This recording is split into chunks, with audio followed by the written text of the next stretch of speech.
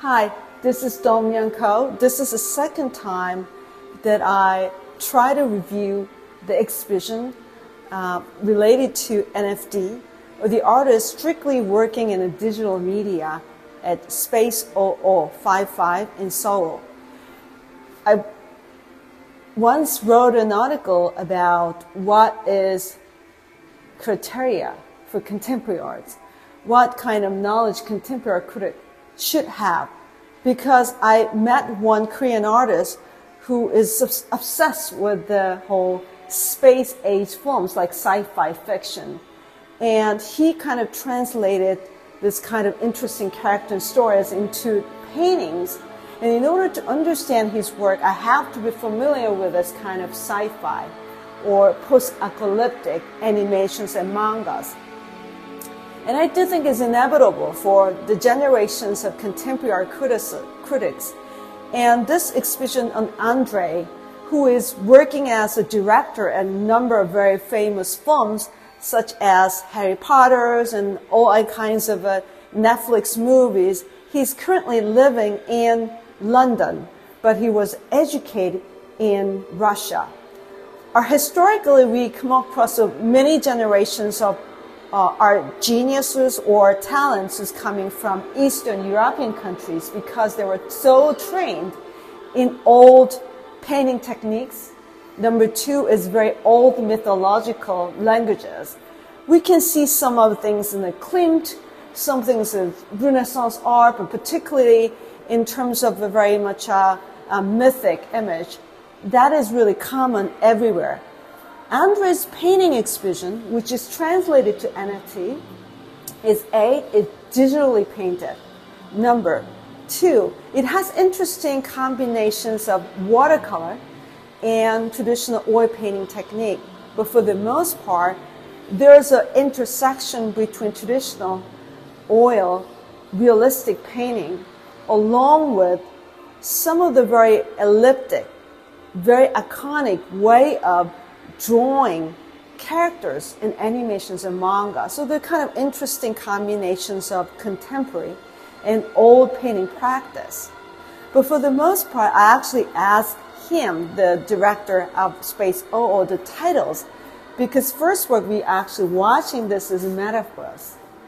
Now we're familiar with this kind of concepts, not only in terms of how this kind of cyberspace taken over the physical space, but also we see the layers of universe popping off from the inside world. And then there's kind of a realistic portrayal of these figures, whereas we see very elliptic, very iconic and simplified representations of other world. And this kind of juxtapositions.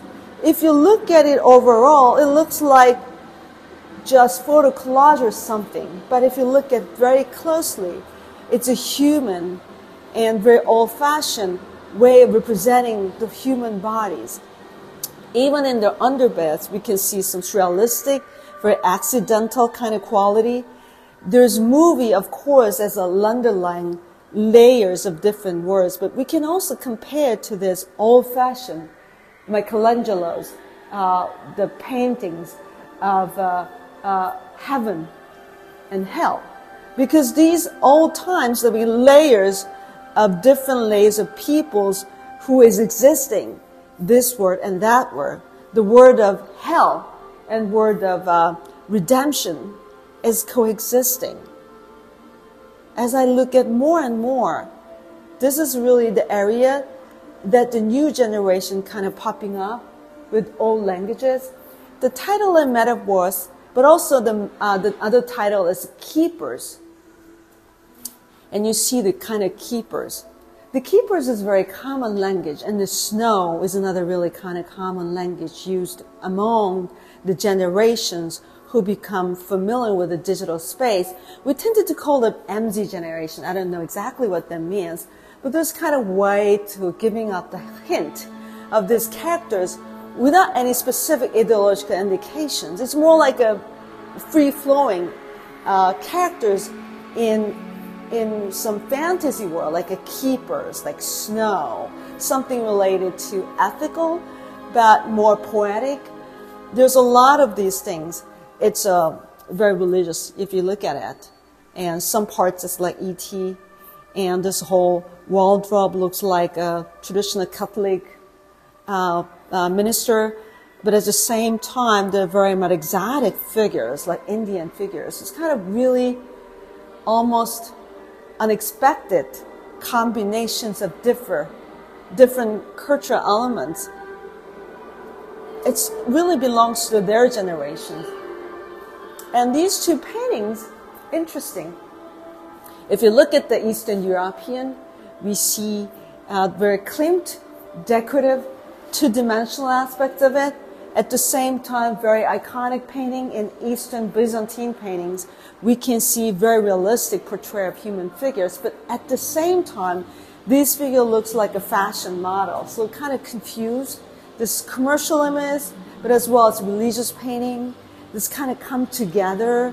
Why don't we move to this very interesting movie? We wonder what this category is.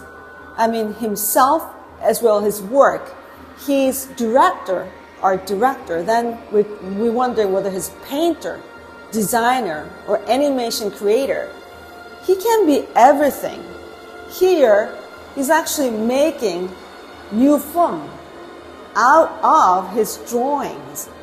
Yes, we know this whole series of apocalyptic but very medieval movies that become really popular, starting with the Lord of the Rings. We know this kind of Lord of the Rings types of scenario originated from the post-1940 novels in Britain.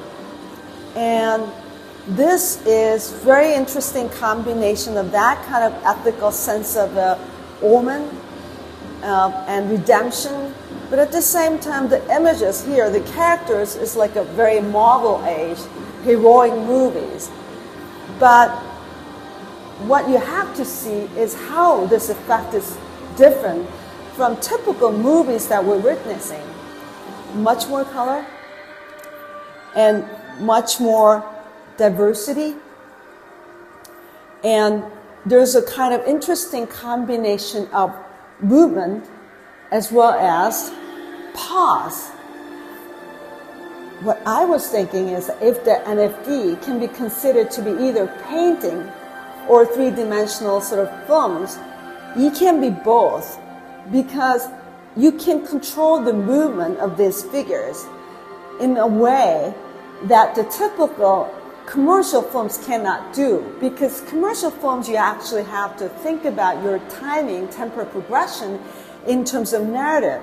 But here, this has a narrative, but at the same time, it has aesthetic image that much focus on aesthetic appreciation.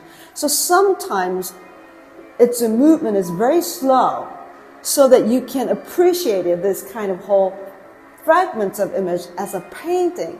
But at the same time, this image is actually moving inside these figures because most of them are actually created for the three-dimensional. And then now, in time, in other words, fourth dimension. That's a really interesting aspect of future of the painting, what I call the moving painting, which is different from what we have perceived as a media art. Thank you.